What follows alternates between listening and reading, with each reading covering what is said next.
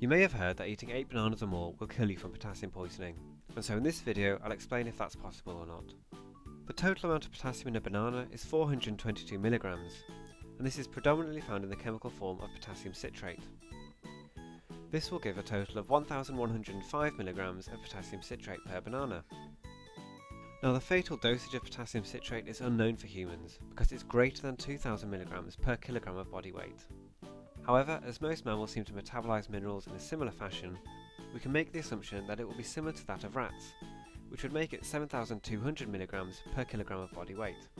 Using the average weight of a man as 70 kilos, we can now calculate the fatal dosage of potassium citrate, which is 50,400 milligrams, or 50.4 grams.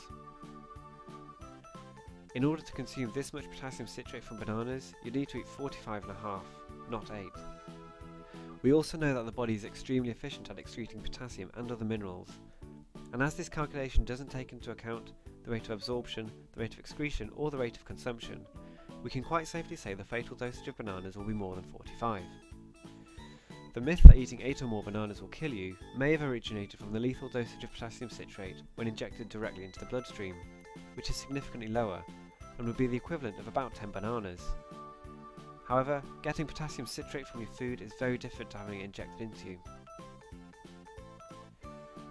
So eating 8 or more bananas won't kill you from potassium poisoning, but this doesn't mean eating this many is good for you. For one, bananas contain a lot of sugar, and the influx of potassium to the system may affect the balance of other minerals such as sodium.